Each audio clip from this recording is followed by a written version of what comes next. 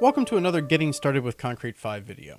If you haven't already checked out the Intro to Concrete 5 video, that'll give you a little more context as to what we're talking about.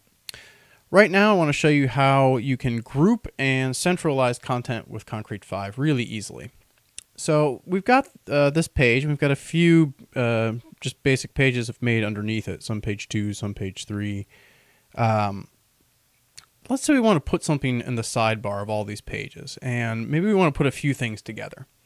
Well, one way to do that is something called stacks. So we'll go into stacks, and let's add a new one, sidebar stack. These names can be anything. And what a stack is really just a collection of blocks. We can go ahead and start adding some blocks to this stack. We'll have all the same style tools that we would normally have in the content block. And any block that you put in here is going to have the same exact interface as you would if you're adding it to a page.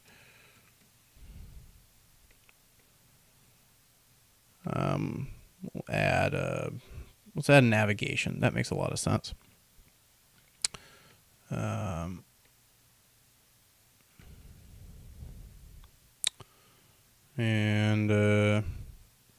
Yeah, we'll add one more content block.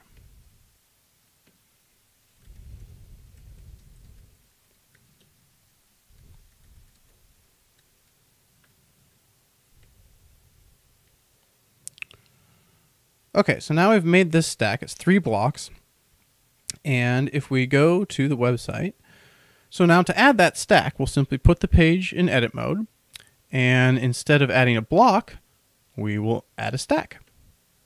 See, there's the list of stacks that we've made. And if we pick the one we just had, it shows right there. Hit publish, and we've added that stack to the page. There's a title, navigation, and a little don't forget the special offer blurb.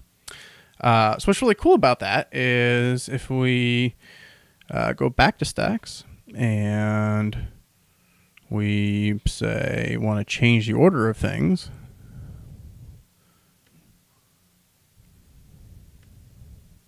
that's reflected right away on our website.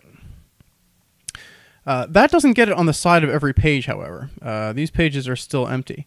So in order to do that, what we're going to have to do is go to page types from the dashboard and go into defaults. So this gives us an interface that feels a lot like in-context editing, except you can see this is a little different up here. So we'll put this page in edit mode, and we'll go to the sidebar, and we'll add a stack here, and we can pick from the same list.